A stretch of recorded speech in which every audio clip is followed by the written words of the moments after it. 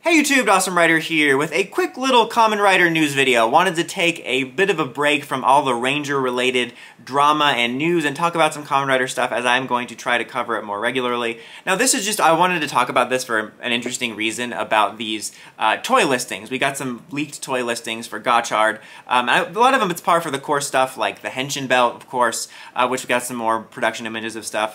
Henshin belt with card holder, stuff like that, card holder by itself, gun weapon, bow weapon, stuff like that.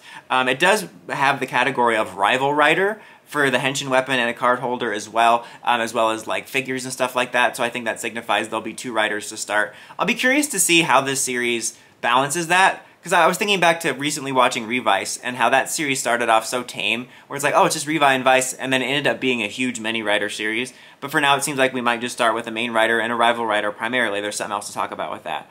We also got some, re-releases of some legendary Henshin stuff, Kaiza driver, Kivat belt, all that. Of the Faiz belt, I guess there's some new Faiz stuff happening, which I'll have to look into because I just sort of heard about that.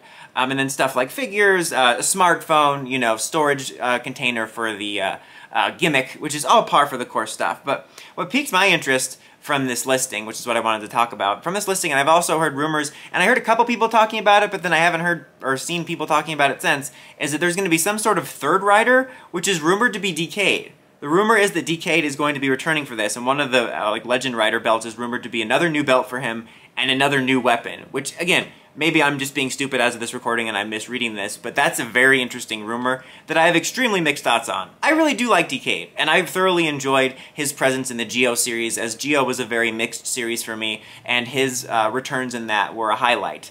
But I'm not sure if I want him in this series. I get the impulse, I hate that impulse of, they're both cards, they gotta be together, right? Like, I hate that stuff. It's kind of like, we gotta have all the Bug Sentai team up. I'm like, no we don't. So, I don't know. And it brings back my thoughts on the recent news about Kyoryuger cameos in the Kyoryuger cameos in the King Odor series, which is a bit of a different case, but it just reminds me of the idea of, if you're gonna do this stuff, just make it side content. I just kind of want the Rider series to stand on its own.